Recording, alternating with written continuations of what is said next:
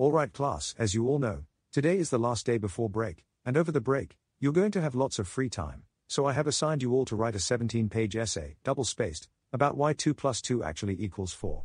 Mr. Shen, I can assume you right now, nobody's going to write that essay, okay? Vicky?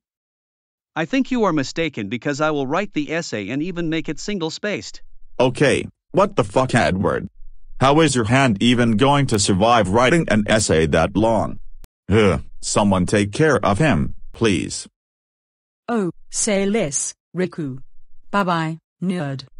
Anyway, as I was saying, nobody, and I mean absolutely nobody's going to write that 17-page double-spaced essay. So how about you write us one about why 3 of your relationships with other girls have not worked out and why you are a single, heartbroken school teacher at age 26.